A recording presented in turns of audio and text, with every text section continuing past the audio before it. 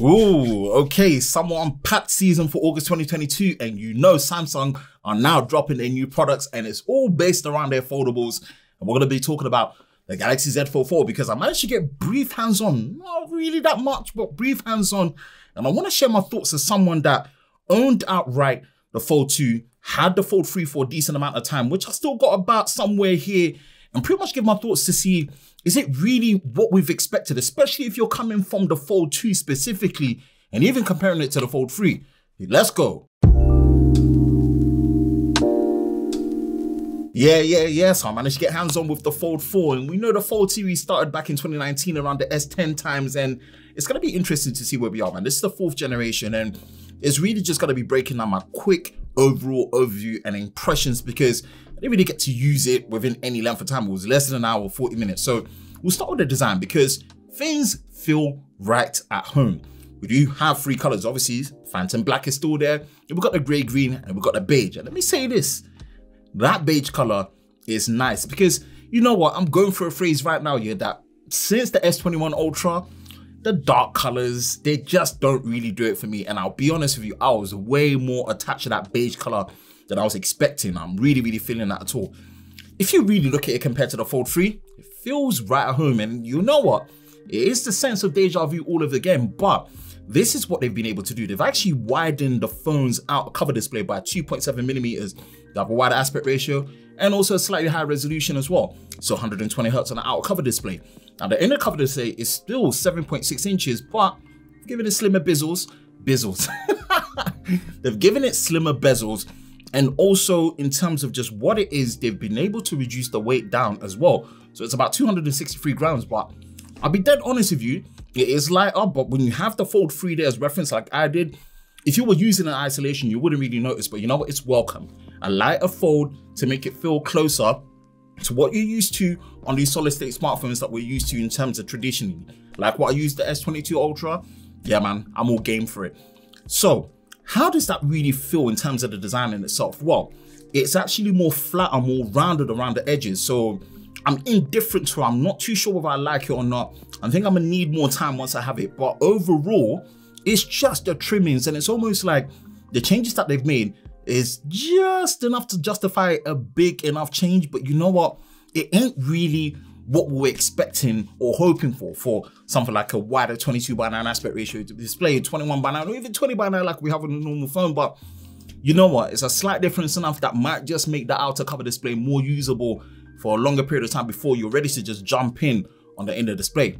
Now let's move over to that inner display for a minute. Still does have S Pen support, but it is still needing the S Pen Fold edition of the S Pen Pro. And obviously that S Pen Pro is a lot bigger as well. It has got the dual tips, but S Pen Fold is what you need right there.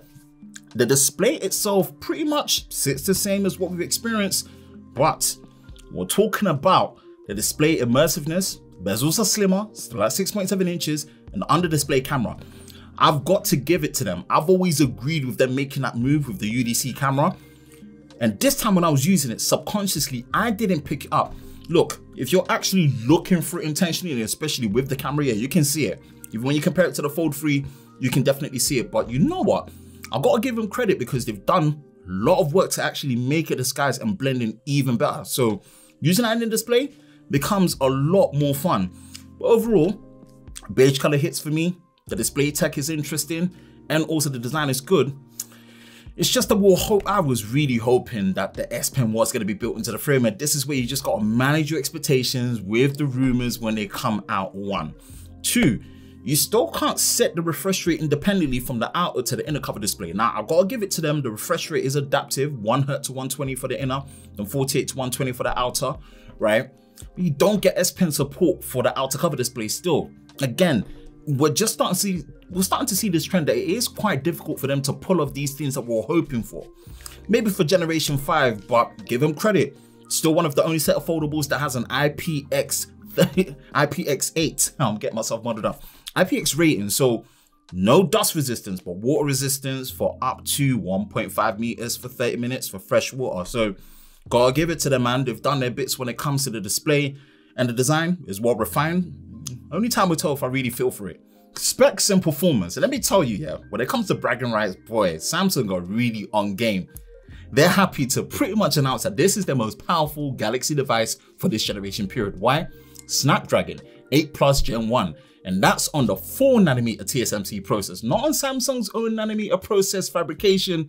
And this is what they're getting. And we actually also have 12 gigabytes of RAM, still no 16 gig RAM option like what we had back in the day with the S20 Ultra series.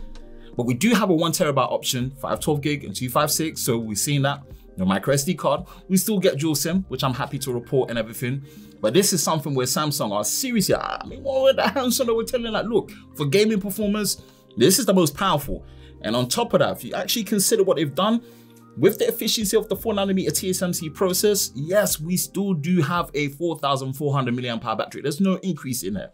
We've not hit the 5,000 magic number yet for foldables. Again, balancing the thickness, the weight and everything.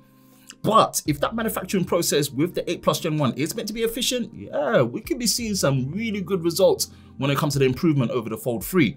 Only time will tell though, but you know what? I'm glad we've got the best of the best from Qualcomm. And in fact, even against the normal Snapdragon 8 Gen 1 variant of the S22, this is the most powerful that they've got right there. So I'm eager to test that out for sure. All these changes are solid, but I've got to give it to them, man. Nothing compares to how eagerly we've been anticipating the camera hardware improvements to be in line.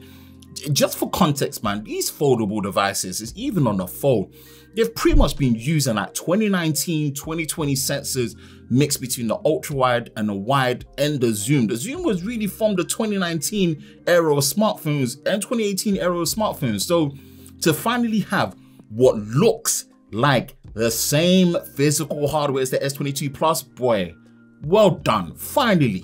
Now, it's not on the same level as that massive S22 Ultra series built around that 108 megapixel sensor and that massive 10x optical zoom. But you know I'm gonna take this one. Why?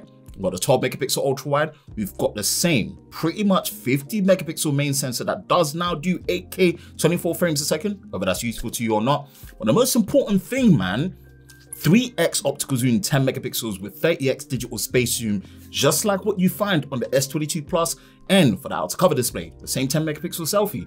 Obviously, like we said before, the under display camera for the inner display is still limited to 4 megapixels, it's f1.8, and it's got a large 20 micron pixel size. But that main camera, I'm gonna do it and I'm gonna test it against the S22 Plus and really see how close it gets. And you know what? I'm gonna actually say this and call this out right now. An outright performance, it might just beat it. Why? In here, UK, our S22 Plus is using the Exynos 2200, and you know the ISP, the image signal processor, doesn't rock anywhere near compared to what Qualcomm throw down. So this might be the best performing camera, even against the S22 Plus and S22, and I might be very close to the S22 Ultra minus the colossal zoom, and of course 108 megapixel sensor and a 40 megapixel selfie as well. But yeah, things are interesting and gotta give it to them as well. You can now really be pulling off very high quality selfies because that new 50 megapixel sensor with the image processing of the 8 Plus Gen 1 from Qualcomm and the flex hinge and the flexibility that you get, we've been able to use those cameras at the back and still frame yourself. Yeah, well done, Samsung. We're still waiting for the day that we can have the ultra cameras on the Fold, but you know what? I'm gonna take this one. You are up to date and we are in line. Software specifically for the Fold 4, it's using One UI 4.1.1 with Android 12L. Yes, people, they were dubbing this Android 12L. Obviously, L for the large form factor screen, which is pretty much mimicking a tablet. So what are some of the new changes that they've done? Again, I'm not really want to be doing software breakdown videos here. Head over to Sam Mobile for that. But I will say that the main thing that they really wanted to throw down and show is the new taskbar.